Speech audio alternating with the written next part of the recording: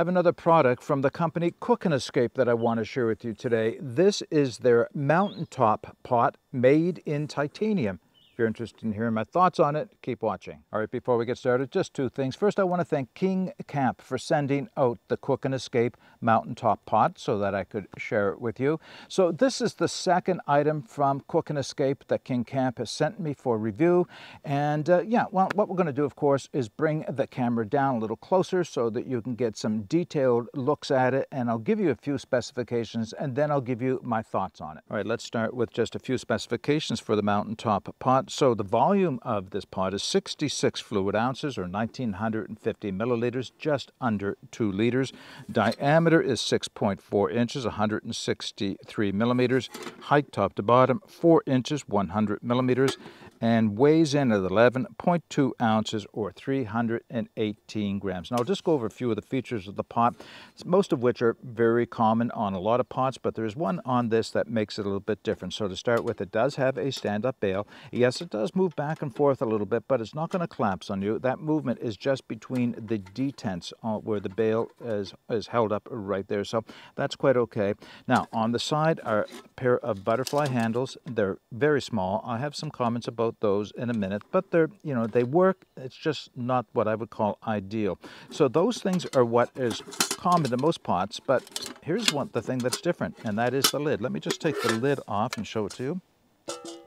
So the lid has a fold over handle, which will, once you get it out, lock in place, and it becomes a fry pan. So yeah, that's a little bit different. And you can see I have been using it at a fry pan. By the way, if you weren't aware, you can get a seasoning on titanium. We can talk about frying with titanium a little bit, but that is in fact a seasoning on top. It will still burn if you're not careful, but the seasoning does help a little bit. So I did do, like I said, I've been using it for a fry pan, and that's kind of cool. Now, the other thing is, look at the shape of this. That recess allows this pot to be used for something else, and that is an oven. So in fact, I am going to be cooking my lunch with this today using this pot as an oven, and I'll demonstrate that when it gets to my lunchtime. Now, the only other features that I want to share on this pot is that it does have a form spout. Not a very big one, just a tiny form spout right here. Enough that it can control the flow, of course. And it does have graduated markings inside, but boy, are they ever faint. Let me see if I can show. You can see them on the outside right here. They are only in metric. They're not in imperial as well. And you can miss them quite easily. But once you know they're there, then if you need to measure your volumes in your pot, you can do so. All right, there's not a lot more to show you on this. Oh, I did say I'd make comment on the butterfly handles, and I may as well do that now. So, yes, they will function. It's just that if this is full, this is going to be a little hard to pour. And if it's hot, I can get 2 fingers. Well, I can kind of get 3 fingers in there. And the bail stands up and won't go all the way back because it does have a stop right here. So you can use 2 hands to pour from this if you want to do it that way. The only thing I'm going to say is that I would have preferred on a pot, because I have it on another pot and it works much better, is to sing a single fold-out handle, but vertical. So it lifts up and locks. That way you can tip and pour easily without having to get your fingers too close to a hot pot, especially if it just came off of a hot fire. All right, so that's all I wanted to say. Not a lot of, certainly not negative comments, not deal breakers, just a little bit of comments on it here. So I will roll in a bit of footage right now of it being used as a oven, and then I'll wrap this video up. Now, if you're going to have an oven, you have to have some kind of a spacer inside. So this is something I've used before.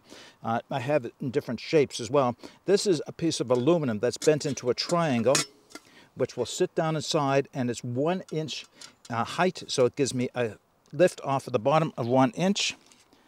That allows me to place my pot inside. It's going to be a little harder to get out than it was to put in. Put my lid on.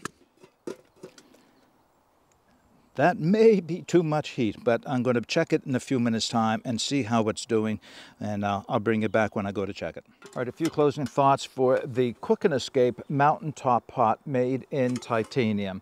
Overall, it's a good pot. It has all the features you would want in one. It has the butterfly handles, it has the bail handle, it has the pour spout, it has the lid, but it's nice that the lid, in this case, does double as a fry pan. Functional? It is. It actually is. Now, I will show you this, though, of course. If you look at the shape of the lid itself, you can see how it is raised in the center a little bit, and then there is a, I don't know if you call it a gully or a groove around the outside.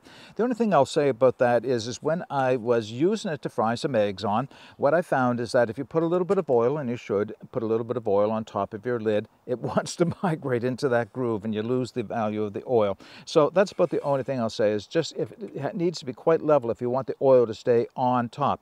Other than that, it works so perfectly. It doesn't have a large capacity, but you can easily get one egg on there, maybe 2 eggs, but I wouldn't put anything more than that on. You know, of course, burgers or anything else, sausages or anything else you might want to fry on top of a pan rather than cook over and over fire. Yeah, that's about the only thing I would say for it. I will be putting the links for this in the video description so you can take another look at it. And if you have any comments or questions, put them in the comment section below. But until next time, get out and explore and take that path less traveled because it will make all the difference. Bye for now.